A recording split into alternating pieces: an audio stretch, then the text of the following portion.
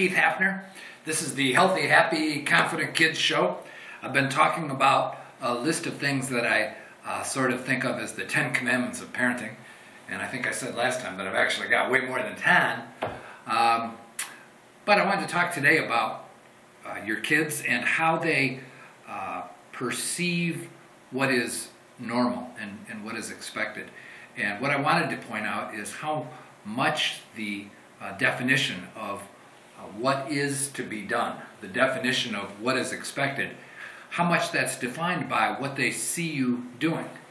And sometimes when I talk about these things, it sounds like I'm chewing parents out for their bad behaviors, but it's not really like that. It's really more a matter of understanding how both good and bad things are passed along to kids, how they are normalized by what you do. And this means that if you're a coffee drinker, as your kids get older, they will think of coffee as being a normal part of the grown-up experience. And if you pray each morning right when you get up, that will be normalized to your kids.